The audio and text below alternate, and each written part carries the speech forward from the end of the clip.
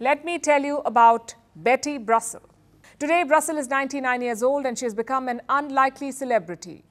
She has broken the world record in 400-meter freestyle, 50-meter backstroke and 50-meter breaststroke, all on the same day. But Brussel is not all that surprised. She says, and I'm quoting, "I do not really feel old." That's a simple remark and a powerful one. It is bizarre but fairly common, and it's fascinating to scientists. They call it subjective age.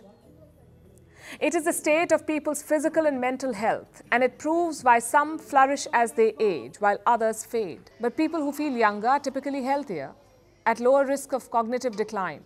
Age is a double-edged sword. It harms the old by erasing their ambitions and achievements, just as it hurts the young by putting unrealistic pressure on them.